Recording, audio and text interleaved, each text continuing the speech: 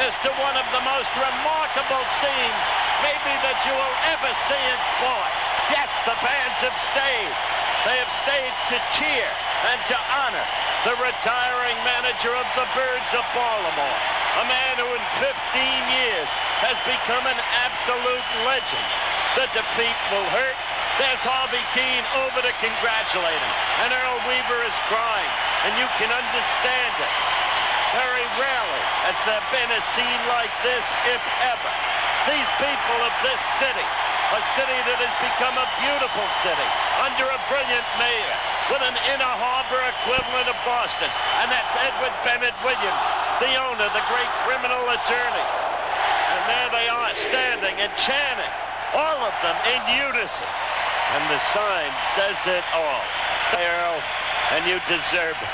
You've been one of the greatest managers in the history of the game.